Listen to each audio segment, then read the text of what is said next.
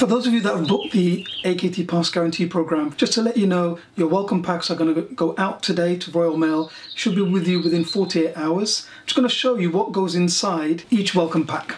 The things to get you started and that you're going to use throughout the program.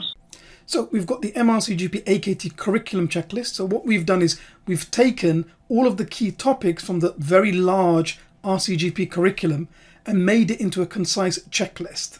Split it into the 3 domains: clinical, stats, admin.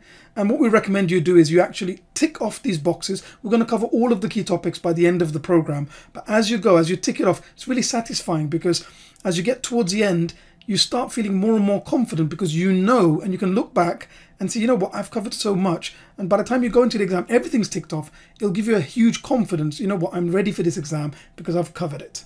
You've also got the Medical Statistics Made Easy textbook so that you can start doing some reading, covering some of the topics before you've done some of the questions and before you attend the half-day AKT Statistics Made Simple webinar, where we'll cover all the key topics, including the new data interpretation and the new style graphs and charts. You've got a notebook so that every time you get an email, you know, you've got your daily tasks and then you've got your weekly tasks.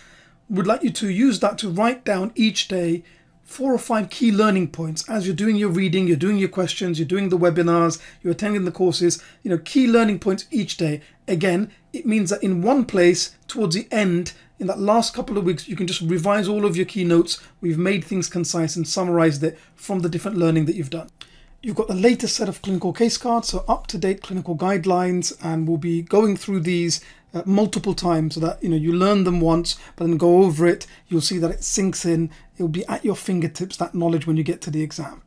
You've got your program timetable, so you know exactly what you'll be doing each day. When are the days for the webinars, the live sessions, the full day courses, when you're going to do the mocks, when you're going to do different subjects, so that you know what to expect and sort of plan ahead. You've got your progress tracker, so you know, stick this on a notice board, tick it off each day when you've finished all of your tasks for that day, your daily tasks, your reading, your online question, the case cards, you know, tick it off. And then it's really satisfying when you get to the bottom of the first column. You're like, okay, you know what, I'm nearly a quarter of the way there. When you get to the bottom of the second column, okay, I'm halfway through the program now. By the time you get into the last column, you know that, you know what, this is the last month, this is where it's all going to come together. You're doing a lot of mocks then, you've got your tailored individual learning plan by this stage, and you know, it's really satisfying to come to the end of it. Everything's ticked off, and you've ticked off everything in your curriculum checklist. You've done your mocks, you're ready for your exam. So all of that gets packaged up nicely, you know, so you've got everything that you need to get you started, including a pen and a pencil. Of course, then we've got the orientation, and then the actual program starts exactly 90 days before the exam. Looking forward to working with you. Remember, prepare and you will succeed. Thank you so much.